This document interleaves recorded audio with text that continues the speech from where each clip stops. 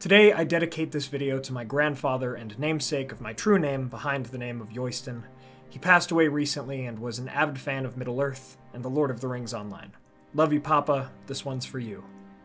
Today we are talking about the lore and history of a man whose greatness fulfilled an oath and helped save the West. Théoden, King of Rohan. For more info, please check out the articles and videos in the description and cards. My friends, thank you all so much for being here. Let's begin our tale and journey back into Middle-earth. Théoden, an Old English translation of the Rohirric Turak, meaning king, was born in 2948 of the Third Age, in the land of Gondor, for indeed his father Thengel married Morwen Steelsheen of Larsenak, who within her had the blood of Númenor. Her Númenorian heritage would go into the line of Eorl, the line of kings, making her descendants taller than other Rohirrim, and some of them inherited her dark hair. Théoden would have one unnamed older sister, two unnamed younger sisters, and a youngest sister whose name was Théodwyn. Théoden would spend around 5 years in Gondor, learning the tongues of Westron, and perhaps also some Sindarin before his grandfather Thengel passed away, and his father Thengel took the family back to Rohan's capital of Edoras, as Thengel came into his kingship. And of course Théoden would there learn Rohirric and the customs of his people, if he did not know some of these things already. However, it's important to note that he did have a connection to Gondor, the place of his birth, which would also be the place of his death. It is possible in his youth that Théoden met the man Thorongil, who he would see again later in his life, and would be inspired by him. When Théoden was 30 years old, his child and heir Theodred would be born, but Théoden would experience one of the many hardships in his life, and would lose his wife Elfhild in childbirth. And 2 years later, in 2980, Thengel would pass away, and Théoden would become the king of Rohan. He was a proud and good king at the young age of 32. And would act like the first Marshal of the Mark, leading the muster of the Rohirrim at Edoras if the need came, but mostly in exercise and show. During his life, the shadow of Mordor grew once more and orcs began to appear in Rohan. In 3002, Théoden's brother-in-law Éomer would be slain by such orcs, and shortly after Théodwyn would pass away, leaving their two children, Éowyn and Éomer, orphaned. Théoden had loved his sister dearly, and that love also went to his niece and nephew, and so Théoden adopted them as his own children. But Théoden became, as it seemed, prematurely old in his days, and his health started to wane. But it would later be known that such ailments came to him by the spells of Saruman, once a friend now turned traitor to the king of Rohan, and his servant Grima Wormtongue, the chief advisor of Théoden. The proud and great king now felt a weakness, heedlessness, and inaction starting in 3014 of the Third Age. His kingdom relied more and more on his first, second, and third marshals, who were effectively, if not in name but deeds, Elfhelm Theodred and Éomer respectively. He also relied on Éowyn to take care of him. Even Gandalf the Grey, who was captured by Saruman in 3018 and went to Edoras, befriending the horse Shadowfax, the lord of the Mearas, would not be seen as a friend to Théoden. For Théoden told Gandalf to take a horse and be gone. But of all the horses in Edoras, Gandalf chose to tame Shadowfax, and Théoden saw this as a great insult. That horse would return riderless from the north, and Théoden, who was furious, was made glad at the lack of the rider. He would not even mourn the loss of Gandalf when he heard the news of his death, for he was not himself. Eventually, through the further advising of Wormtongue, Éomer was ordered not to hunt the orcs in the east, and in the west, at the First Battle of the Forts of Isen, on the 25th of February of 3019, Prince Theodred was slain by the forces of orcs, uruks, and Dunlendings under the service of Saruman. Yet, Théoden remained broken by his ailments, even after this happened, and Grima imprisoned Éomer in Edoras for breaking his ban on hunting orcs. Hope seemed lost for the Rohirrim, their doom imminent. But there were other forces at work in the world, and Gandalf, a true friend of the Rohirrim who never gave up on Théoden, returned from death. One of his first actions as Gandalf the White would be taking the three riders, friends from afar, to Edoras, and through the power and hopeful words of Gandalf, he took Théoden forth from his dark hall, and showed him that things were not so dark after all. His strength returned, and he remembered Gandalf to be a true friend. And Théoden King brought justice upon Grima, who had misled and lied to him. Grima fled from Edoras to return to his master Saruman, and Théoden, who, even in his old age of 71, rallied his folk, spurred on by Gandalf and the three hunters. He took up the sword laid at his feet by his nephew, now freed, before calling on Hama, his door ward, to retrieve his own sword, Herugrim. Théoden would bear his blade into battle against Isengard after feasting with his people and giving gifts to his new friends, so that he might avenge and perhaps even save his people. And so, with many friends and allies old and new alike, Théoden set forth from Edoras to meet the forces of Isengard, who slew his son on the open field, and the tall, old king with long, thick, braided white hair continued to inspire and lead his people, riding his steed Snowmane, who may have been one of the Mearas. Before he left, however, Théoden commanded Éowyn, his niece, to take his people to Dunharrow, in the mountains behind Edoras for safety. Thus the riders came over the plains, until they encountered a scout who spoke of the fall of the Fords during a second battle, and of the armies of Isengard. This scout was inspired to see the king riding forth once more, for he had not expected it at all. Gandalf told the king and his force to make for Helm's Deep, and the wizard rode to seek Erkenbrand and the Ents. Théoden did as he was advised, and made for the fortress of the Hornburg, and there he would lead his folk through the dark night of March 3rd, and though he nearly despaired at the overwhelming force against him, questioning the wisdom of Gandalf, Aragorn, who had once aided the Rohirrim as Thorongil, was there to aid him, and together, with Théoden's guard, they rode forth and clove a path through the orcs, until at last the forces of Erkenbrand, the master of Helm's Deep, arrived, and the battle was won. Théoden would afterwards have a sleep greater than the others he had known for years. He would mourn the death of Hama, his door ward, and so many others, remembering these ills done to him when at last he would meet with Saruman. And so Théoden went with Gandalf and the others from Helm's Deep to Isengard for such a meeting. Théoden, who had led his folk to victory during the Battle of Helm's Deep, was now known as Théoden Ednew, meaning the Renewed, for he had cast off the yoke of Saruman.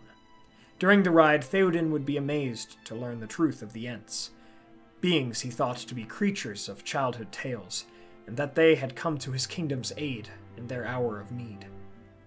Later on that ride, Théoden would meet the hobbits Merry and Pippin at Isengard, and would be fascinated by them, wondering about their origins, as the ancestors of the Rohirrim had tales of hole-dwellers called Hol-Bitlan. Théoden also wanted to speak to them about their herb lore in his house of the Golden Hall of Meadowseld in Edoras, if they ever got the chance. They would go forth and speak to Saruman and his lackey Wormtongue the traitor, and Théoden, a man of strength, nobility, and greatness, but also a man who had suffered much loss and was susceptible to kind-seeming words, heard the voice of Saruman. And in the end, the man of greatness, who despite his losses remained mighty and wise, rejected Saruman's plea for false friendship, and he remembered the loss of Hama, his door ward. He called himself the son of lesser sires, and heard the insults of Saruman, who mockingly called him Horsemaster. But Théoden still had yet to see just how valiant of a man he himself truly was. After this conversation with Saruman, Théoden would journey back with his men towards the Hornburg, welcoming the aid of the Grey Company and understanding the fate of Aragorn lay elsewhere than with his men.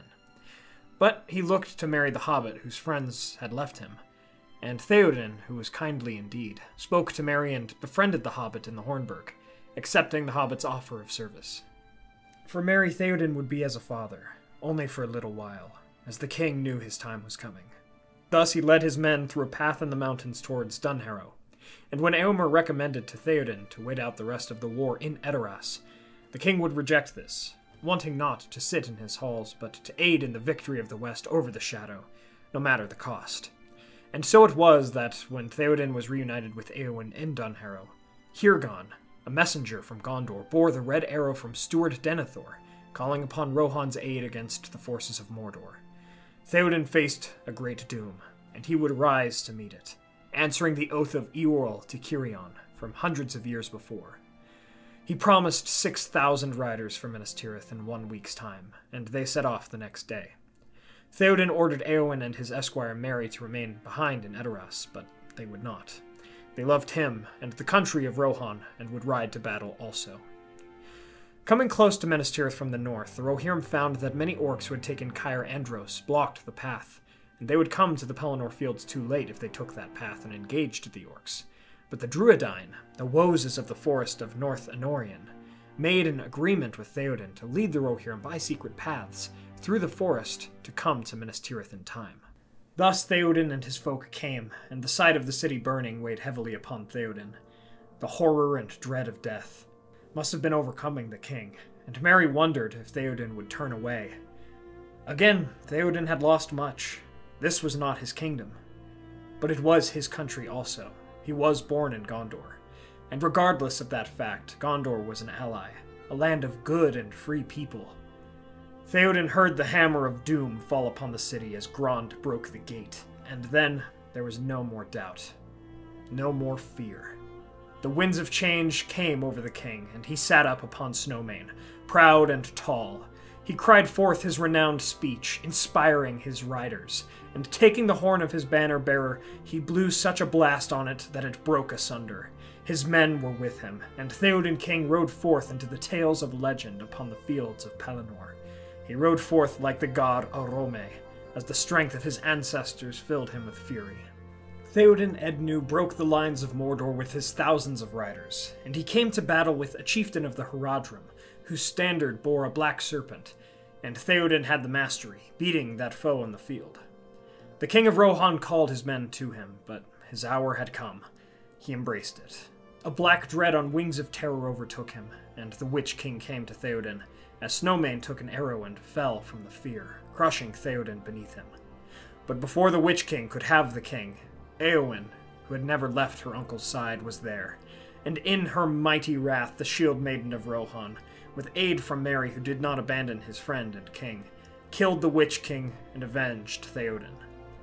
Merry would kiss Théoden's hand and ask for forgiveness, and the king would give him grace, bidding the whole Bitla farewell, telling him to think of him whenever he smoked his pipe.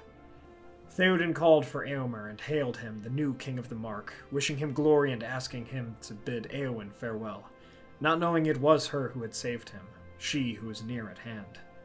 Théoden was glad that he at least felled the black serpent, and could rest well with that fact.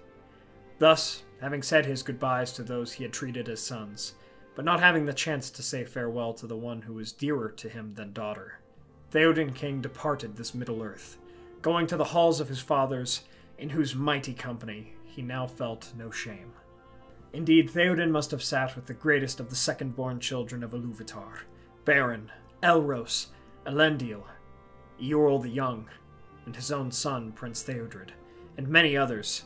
For Théoden not only restored the glory of Rohan and fulfilled the oath of Eorl, but he overcame the darkness and losses within himself, when he had every reason to falter before such things. And so the body of Théoden was brought to be laid in state in the Tower of Ecthelion, being guarded by 12 guards, both of Gondor and Rohan, with 12 torches, a sheet of gold with green and white hangings on the bed. His unsheathed sword lay on the golden sheet, and his shield was at his feet. He earned his glorious rest. His body would later be taken to the hallows of Minas Tirith, and Aragorn, when he was king, offered Éomer king, that he could remain there after they had won the war, but rather Éomer rode north and made preparations for Théoden's funeral in Rohan, and when the time came in early August of 3019, a mighty procession of peoples of all races, perhaps greater than the procession of any king before or after, rode from Minas Tirith to Edoras, just as a young Théoden came from Gondor to Rohan, and on August 10th, Théoden was at last buried outside of Edoras with his forefathers, and white Evermind grew ever on the mound above his stony tomb. The people of Rohan mourned him, and his riders sang a song about him made by his minstrel Gleowine. Thus that direct line of the kings of Rohan was ended, and his nephew Éomer became the next king of Rohan fully, remembering for the rest of his life the tale of Théoden the Renewed. And so we come to the end of our tale about Théoden. From the story of Théoden, we see that, no matter what darkness we face, we may still do great deeds nonetheless, and face down our fears with courage and love in our hearts. Thank you all so much for watching. I hope you all enjoyed this episode on Théoden King. If you did, please be sure to hit that like button and share this with a friend. What are your thoughts, questions, additions, and corrections on the history of Théoden? Let me know in the comments below. Théoden is such an amazing character, and his compassion and leadership are always so inspiring. Thanks to our Valar tier patrons, Adrian De la Torre, Chris Ortner, Kyle Wetzel, Peter Sheppard, Jonathan Putnam, Mark Kralick, Blair Scouten, Merten, John Hume, Jennifer Wood, Sam McBee, Matt Sibbach, Quantum Catalyst, Elizabeth Calvert, Maz Gibbs, Ben Gardner, Kondar, and Reese Jenkins, and Adam Petralik, our newest Valar tier patron. Thank you so much, and thanks to all of our patrons, it really means a lot. Please subscribe and hit that bell button to join the Men of the West and all of the Free Peoples today, and I'll see you all again next week with a video on the nameless things and theories about them, just in time for Halloween. My friends, thank you all so much for joining me on this adventure. Until the next one.